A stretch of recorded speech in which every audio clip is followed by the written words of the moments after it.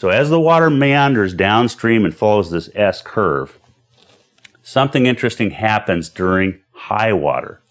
And that is the gold tends to be deposited somewhere upstream. We'll just call it some mysterious place called the source.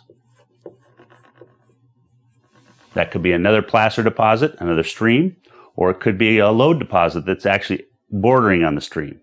Or it could be a lode deposit that deposits in another stream that leads to this stream. Either way, we'll just call it the source.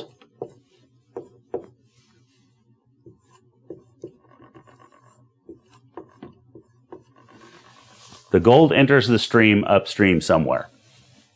As it enters, the water begins to interact, and the gold starts following a trail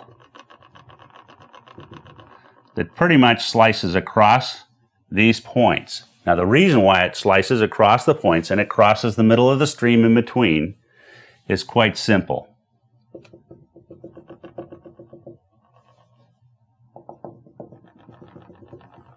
And that is, there's some action going on in the water and how it flows that causes the gold to be swept into a nice streak.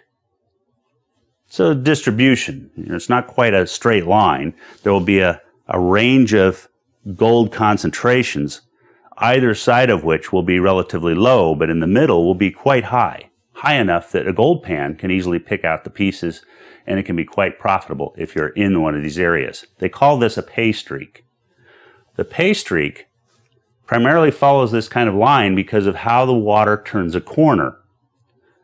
Helical flow will cause the water to sweep the gold into neat lines. It'll also affect how cobbles and boulders form on the shoreline. Primarily, it sweeps them into nice little piles right in these areas. Hey, it's Prospector Jess here.